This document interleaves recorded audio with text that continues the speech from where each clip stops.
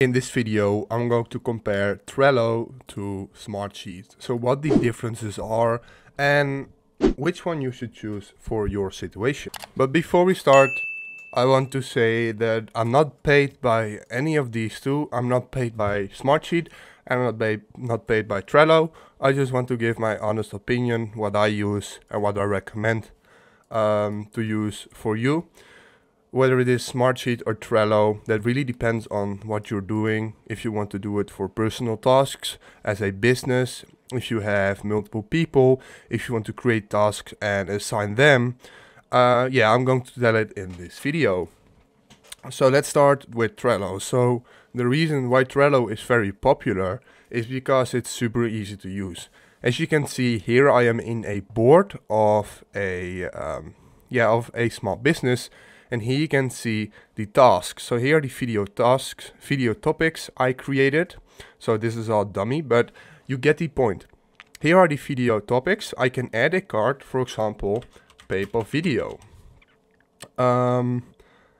We can add this. And this is a video topic that someone has to make a video about PayPal. Then we can add a task. Let's delete this one.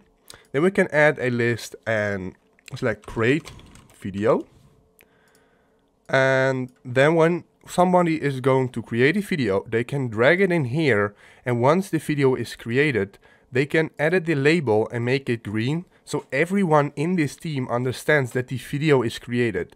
Then when the editor can edit this video, they can drag it and put it in here, and they can change the label again to, for example, blue. Once you've done that, the video is done. And now the owner of this can upload it. So ready to upload. Just like that. Then they can drag it in here. And this is basically how you can work with Trello with a small team if you have a small business. However, when we go to Smartsheet, you can see it's much more advanced. I would say Smartsheet is basically Excel and Google Docs as a Smartsheet, as a project management tool. So it's basically kind of Excel made for project management. It's really different to Trello. Well, not really different. It looks very similar. If we go to the homepage here, you can see it's pretty similar, but you get the point. Here we have the tasks as an Excel sheet, assigned to start date. So we can assign it to different people. We can create different tasks, different subtasks, as you can see, which is very nice. Due date, you have that on Trello as well. But now, here comes the advice. If you just want to start out with a small business with some people, I would definitely recommend Trello.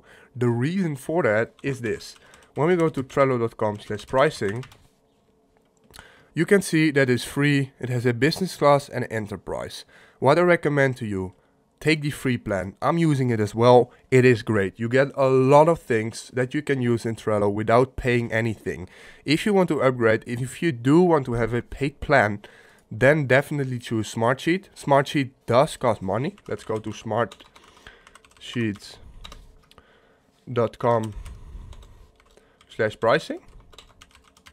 So if we go just here, you can see that this is paid, 13 euros a month, 22 euros a month. For the business, still is not a lot. It's not like $100 or $200 a month. But if you have a big business, a lot of different tasks, a lot of different subtasks, I would recommend you to use Smartsheet. I'm sorry, because you can make it really clear in this thing instead of the boards on Trello. If you don't want to pay anything, go for Trello. If you do want to upgrade, don't choose the business class. It's just not worth it, but go for Smartsheet. So if this video helped you out, please leave a like, please subscribe, and see you next time. Have a good day.